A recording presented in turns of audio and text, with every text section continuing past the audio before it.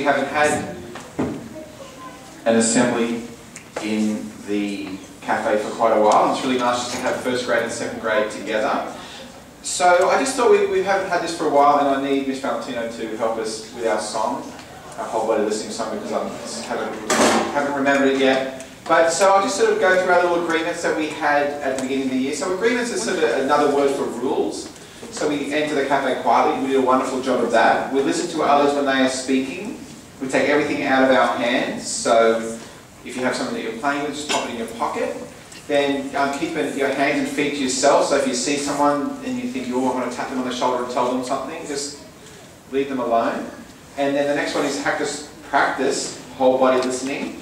And the last one is just to applaud respectfully. That just means that we're just not being silly, because sometimes people can be a little bit silly when they applaud. So, Ms. Valentino is going to help us. Do you want the microphone? I think I'll just. Okay. Okay, so will you help me, please? Yes. All right. Ready? I